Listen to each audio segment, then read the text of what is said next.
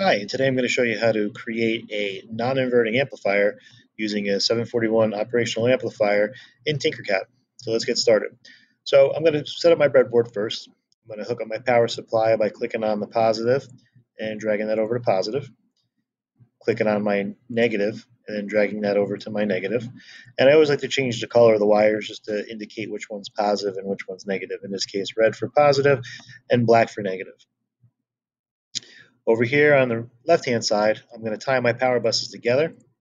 So I'm going to tie my positives together like that, just to red, and connect my negatives together just like that. We'll change that to black, and then we're good to go. So we have our breadboard set up, we have our power supply hooked up, we have our power buses tied together.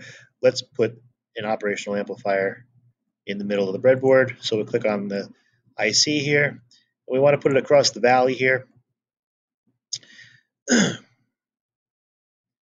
Next, what we're going to do is we're going to hook up power and ground. So we are going to find the power pin, which is down here. Actually, this is the ground pin. So I'm going to run a wire from pin 4 down to negative, which is right here, or ground. Change the color of that wire to black. Up here on this side, I want to find my power plus pin, which is here. So I'm going to connect that to positive, just like that, and change the color to red. So now my chip has power. Now I want to set up my inputs and my outputs. So my input is going to be a potentiometer, and that's going to allow me to change the voltage that I have on the non-inverting pin, which is the positive pin on the input side of the amplifier. So to do that, I have to create a voltage divider with my potentiometer. So I'm going to change the value of my potentiometer to 10K, and I'm going to connect terminal 1 here to ground. Change the color to black. Connect terminal, oops, that's red. Change the color to terminal 2, connect that to positive, change that to red. And then the wiper pin becomes my input on my non-inverting side. So I'm going to click here and just run a wire right over to there, and that's going to allow me to vary the voltage on my input pin. Okay, and now I'm going to be able to see that by using this meter down here. So I want to connect my meter to my circuit here so that I can detect what the voltage is on the input, on the non-inverting side. So I change my black probe to, or my ground probe to black, and then my positive probe, I'm going to hook that up to the middle pin of the potentiometer, because that is the pin that's going to change in terms of voltage when I turn the knob on the potentiometer. So let's start our simulation here in Tinkercad. Click. And right now I'm seeing 0 volts here. If I turn my potentiometer knob, I should see the voltage increase, and I do. And it's going to go up to whatever my power supply is set to, in this case 5 volts. So I'm going to go over to my power supply, click on it, and I'm just going to change the voltage to 9 volts. So that'll change my input voltage to 9 also here on the breadboard. Okay, so the next thing I want to do is I want to set up my output. And my output is going to actually feed. Why are you not moving? Because I have to stop my simulation. What I need to do is I need to set up a voltage divider over here. And a voltage divider, simply put, is a couple of resistors in series, and each resistor is going to use up or divide whatever the source voltage is. So in this particular case, we have two 1K resistors. I'm actually going to change the value to 100K. For both of these, 200K resistors. And then what I'm going to do is I'm going to connect the top of my voltage divider to my output. And the reason why I'm doing that is because I'm going to output half of my output voltage back into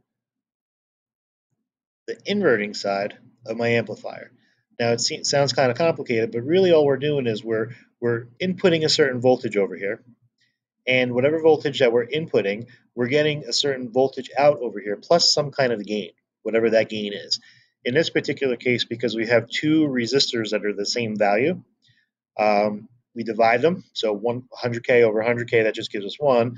and then we add 1 to that, so we get 2. So our gain or amplification factor is going to be 2. If we put 1 volt in over here, we're going to get 2 volts out over here. Pretty simple.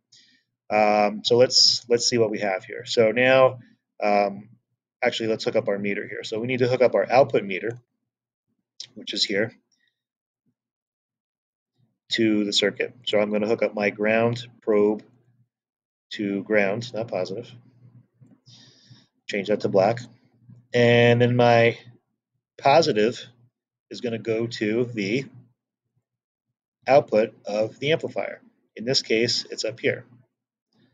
So that's the output of my amplifier. And as I said before, because this is a 100K resistor and a 100K resistor, those two divided out will give us 1, and then we add 1 to that in terms of our amplification, and that gives us 2.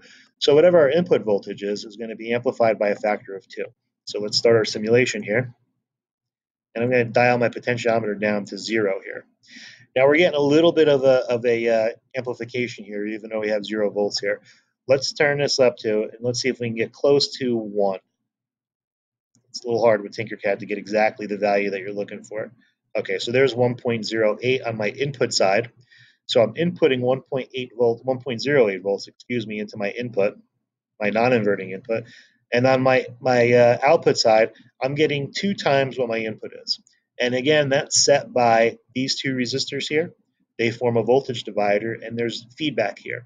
So the output feeds back through these resistors back into this pin over here, and that's where our amplification takes place. So we're getting 1 volt in, that'll give us 2 volts out. As with all amplifiers, there is a max here. So the maximum would be your source voltage. So your source voltage here is 9, and that's indicated up here on your power supply. And our amplification can't go higher than that. So even though our gain is set to 2, if I get to 4.5 here, you can see, let's see if I get to 4.5. Okay, so I'm at 4.5 now exactly. I've got to hit 4.5 exactly. So my gain is 2, so I'm getting 9 volts on my output. But now as soon as I get to anything higher than that, notice my amplification does not change, all right, because I've already maxed out what the chip can do because of my source voltage. So I can't amplify past what my source voltage is. I can only go up to what that source voltage is.